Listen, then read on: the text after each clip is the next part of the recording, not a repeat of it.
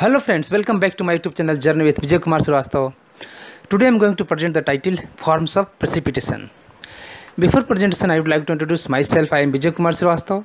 I have done M.Sc Agriculture with a specialization in Agronomy from Pant University of Agriculture and Technology, Pantnagar in 1996 and presently associated with seed industry and working for one of the M.Sc.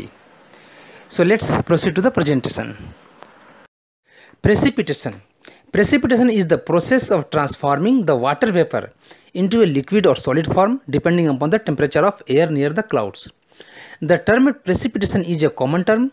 It includes a variety of forms of precipitation like mist, rain, hail, sleet and snow. The term precipitation and rainfall are always used synonymously. Precipitation mainly depends on the water vapor present in the atmosphere. When the air temperature is well below the freezing point, clouds may form tiny ice crystals. 78% of global precipitation occurs over the oceans. Here we have shown the different forms of precipitation like sleet, snow, freezing rain, drizzle, rain and hail. Rainfall. Rainfall is most common form of precipitation occurring in almost all parts of the world. In tropical regions, precipitation is expected completely as rainfall. In the polar regions, precipitation is expected to be completely as snowfall. In mid-latitudes, at high altitudinal zones, precipitation occurs as snowfall, sleet and ice. All these are called as forms of precipitation. Rain develops when growing clouds droplets become too heavy to remain in the clouds. As a result, fall towards the surface as rain. Rain can also begin as ice crystals that collect each other to form large snowflakes. As the falling snow passes through the freezing level into warmer air, the flakes melt and collapse into raindrops. Rain is precipitation of liquid water particles either in the form of drops having diameter greater than 0.5 millimeters or in the form of a smaller widely scattered drops. When the precipitation process is very active, the lower air is moist and the clouds are very deep. Rainfall is in the form of heavy downpour. On occasions, falling raindrops completely evaporate before reaching the grounds. Now drizzle. It is fairly uniform precipitation composed of fine drops of water having diameter less than 0.5 mm small and uniform size and seems to be floated in the air. It is referred as drizzle. If the drops in a drizzle completely evaporates before reaching the ground, the condition is referred to as mist. Now to discuss about hail. Precipitation of small pieces of ice with diameter ranging from 5 to 50 mm or something more is known as hail. Hailstorms are frequent in tropics. Hail is a large frozen raindrop produced by intense thunderstorms where snow and rains can coexist in the central updraft. As the snowflakes fall, liquid water freezes onto them, forming ice pellets that will continue to grow as more and more droplets are accumulated. Upon reaching the bottom of the cloud, some of the ice pellets are carried by the updraft back up to the top of a storm. In India, the period from March to May offers the ideal condition for hailstorms.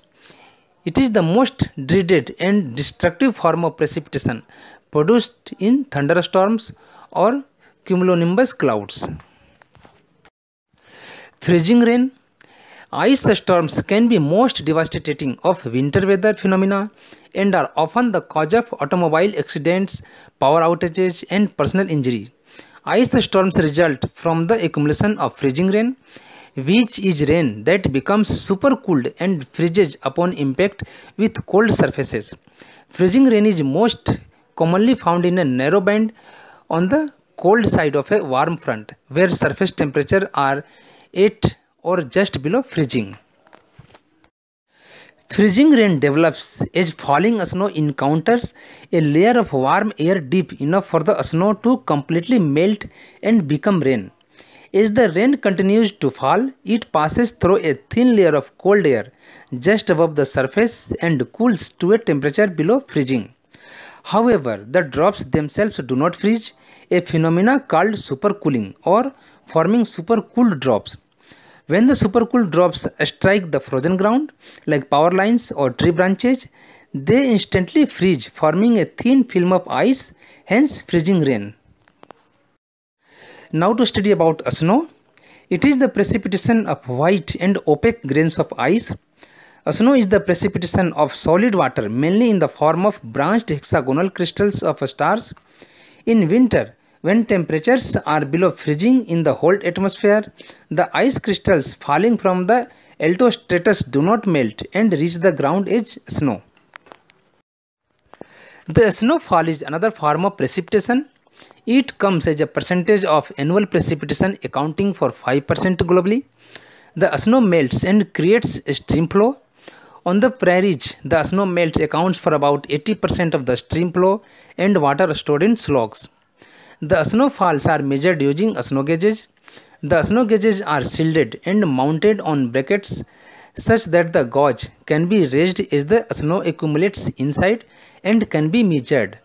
The most accurate method of determining snowfall amounts requires frequent measurement of changes in the depth of snow on ground, because snow tends to quickly settle and undergo metamorphosis.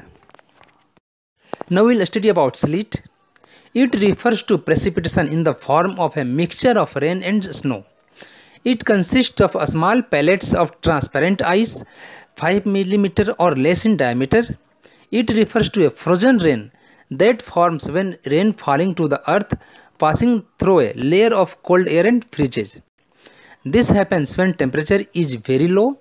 It is not commonly seen in India except high ranges, that too in winter in extreme north and northeast India. Sleet is less prevalent than freezing rain and is defined as frozen raindrops that bounce on impact with the ground or other objects. Sleet is more difficult to forecast than freezing rain because it develops under more specialized atmospheric conditions. It is very similar to freezing rain in that it causes surfaces to become very sleek, but is different because it is easily visible. So this was all about forms of precipitation. Hope this presentation will be very useful to all of you.